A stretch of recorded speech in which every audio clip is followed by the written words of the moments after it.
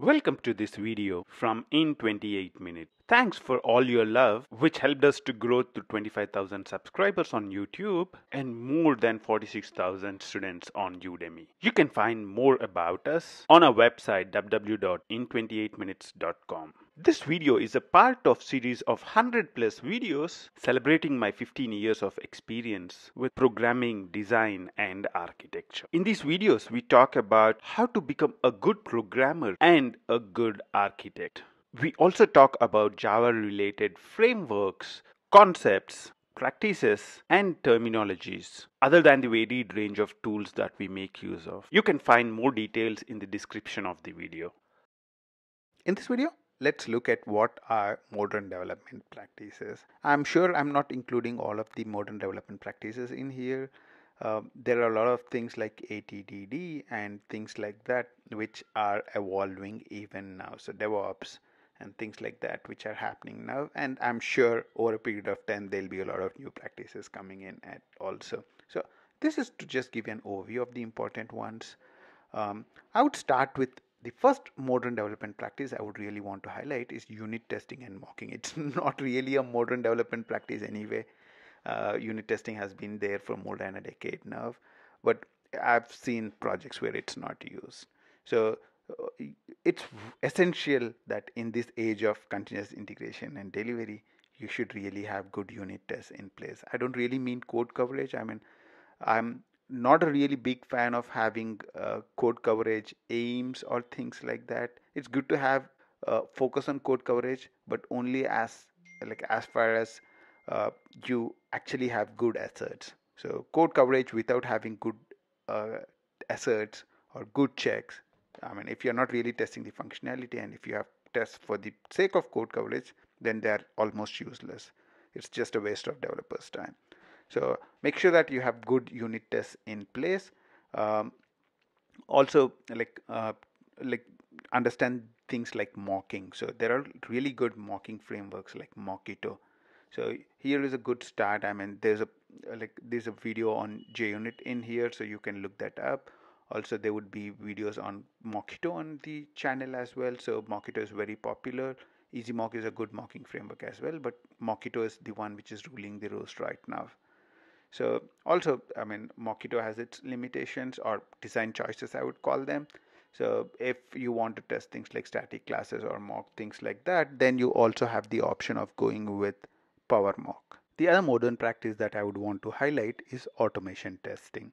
So here, the real automation testing I focus on is automated integration tests.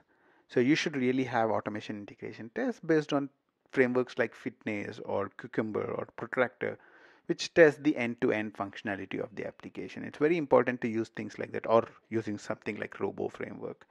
So it's very important that you have complete end-to-end testing through automation. That's really good. And it would be really great if we actually make them part of continuous integration. We'll talk about continuous integration very soon. So the next important modern development practice is TDD. It's not really modern again anymore. It's been there for more than a decade. And it's very important that you understand what TDD is. So basically, TDD means writing your test before your code. So you write the test first and then write the code to make it succeed. So so basically you write a test because there's no code, it would fail. That's called red.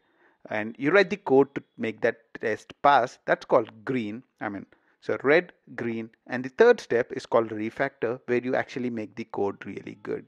So the thinking behind TDD is first working code, then make it better. So uh, write code, refactor, write code, refactor. So and in very small steps. I mean, if you are hearing about this for the first time, test-driven development for the first time, it might sound really odd. You might think this will not work at all. I know that feeling. I've seen through that feeling almost 7 to 8 years back when I first started test-driven development. It was a tough initiation, I would say. So I mean, at that time, I had about 6 to 7 years of experience, I think, and there were a set of practices I was following until then, and I had to completely change them when I adapted TDD. It was really a bad shock for me, but uh, as I became good at TDD, I really understood the value of it. And nowadays, I mean, I would hardly write any piece of code without doing TDD. So uh, it's going to be a tough walk if you take a TDD. But if you are in the early stages of career, then try and understand TDD and use it. It's easy to do it early than late. So good luck. I mean, it's as I say here, once you're used to TDD, you'll never go back. I mean, like with test-driven development, you would see that you would find so many things very early that they would save you a lot of time. So here's a set of videos that you can use to start working on TDD. Have fun. I mean, it's going to be a rude awakening, but I like it. So the other thing is BDD. So basically, I mean, BDD is a great tool to enable communication between the ready team. I mean, if you talk about any Scrum teams, you would have a ready team, I mean, which is basically the team which works on the backlog, which kinds of get the backlog ready. So that's basically your business analyst, product owner, and it's basically your business team. And you have the done team, which is like the developers, testers, and the operations, along with your scrum master and the architects and those kind of stuff. So it's very important to have good communication between the ready team and the done team. And I found BDD to be a great tool to enable that. So in BDD, the way business analyst writes their specification. So let's say I'm writing a requirement for a specific scenario. What I would do is I would write it in like for a specific user story, then I would write it in such a way in scenarios. So I would say given when that, given this situation, when this happens, then. And also the focus is on automating these things. So what we would do is we would have automation frameworks in place that could run these as automated tests. So when business writes these, I mean, when the business analyst writes these, obviously these scenarios would fail because that's your red state. So it's basically TDD is basically when we are coding it. So BDD is when you're writing, I mean, it's more at the automated integration test level. So you kind of write an automated integration test first, see it fail, then write the code to make it pass, and it would pass, and that kind of a cycle. So that's also called given when then kind of a thing. So it's yeah, it's basically it's it needs a lot of maturity in the team to do BDD well, but I found it working really well after a little difficult period initially. So with tools like Cucumber and Fitness, this is really something which is not far. I mean, this is something which is really possible these days. The important thing is refactoring. So yeah, I mean, is there a developer or a designer or an architect who does not encounter bad code? Nope. So as soon as you encounter bad code, it's very important to at least refactor and make it understandable. At least you spend some time to understand it, try and put it back into code. So try and make sure that whatever understanding you got is put back into code. And also, very important is to understand the roles of automation tests in refactoring. If you have unit tests, if you have good unit tests which catch defects and which find if functionality breaks, then it's very easy to refactor. So always, like, unit testing and refactoring goes together. When you refactor something, you don't want to break code. So if you have good test automation tests in place, then people are more inclined to refactor. So refactoring is another really good modern development practice. And last but not the least is continuous integration. So almost every project today has continuous integration. uh, I mean, every project that you talk to, they say they have continuous integration in place. But for me, the most important question to ask is what is run under continuous integration? So at least compilation, unit tests, and the code quality gates. These are really the bare minimum. So you should have code compiling, all the unit tests passing, and your code at least meeting the automated code quality standards, the static analysis standards.